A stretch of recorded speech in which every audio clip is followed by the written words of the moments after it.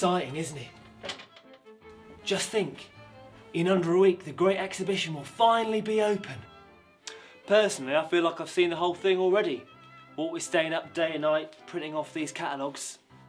It's the Queen's husband, you see, Prince Albert. He wanted to prove to the world that Britain was top dog in, well, everything really.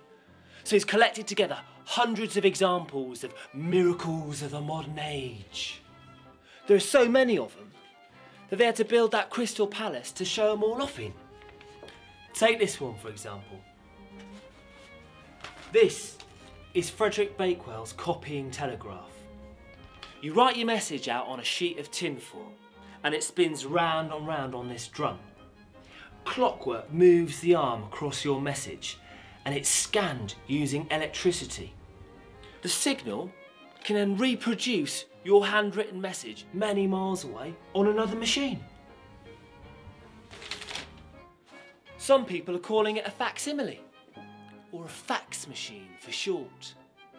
Now, it's all very well showing that Britain is leading the way in modern communications, but in my opinion, if you really want to demonstrate how powerful you are, there's no better way of doing it than showing that you own the world's largest diamond. That is the Koh-i-Noor. Brought back from India only last year and presented to the Queen by the son of the Maharaja himself. Okay, so not all of the exhibits are this grand, and some are more than a little strange. For example, this chap, George Jennings, has built, and wait for this, toilets in the retiring rooms at the exhibition. And get this, anyone can pay to go and use them. I know, public toilets. For a penny, you get a clean seat, a towel, a comb, and a shoe shine. Everyone's talking about wanting to come to the Great Exhibition just so they can spend a penny.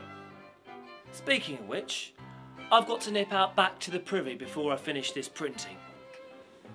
This may not be the Great Exhibition, but at least there's plenty of paper.